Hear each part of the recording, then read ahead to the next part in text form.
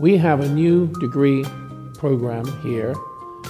jointly with DeTao, which is addressing all the real issues in art. We call it Technoetic arts because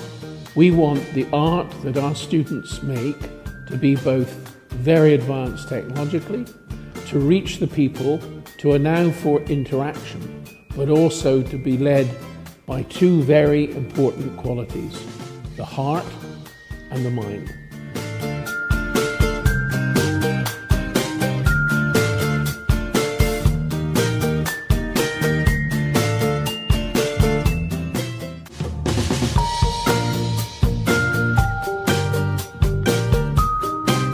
Similarly, we look in the first year very carefully through projects in the studio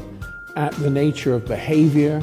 what human identity is, what a person is, what is an environment and how do we interact with environments. And these sort of things are looked at, first of all, not in the old sort of pictorial sense of the artist looking at a scene and trying to depict it, but the artist trying to become part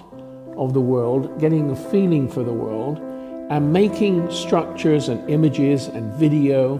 that the viewer can also interact with, either through changing things on the screen or by their physical presence in a space and altering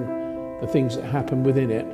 We want you to open up to all the possibilities that we offer. We want you to look deep into your hearts and out into space for the future, for the present, for your feelings, for your thoughts. We will help you to become artists, and we will help you to relate to the new developments in art and in society, which China is very proudly creating and producing as it advances through this new century.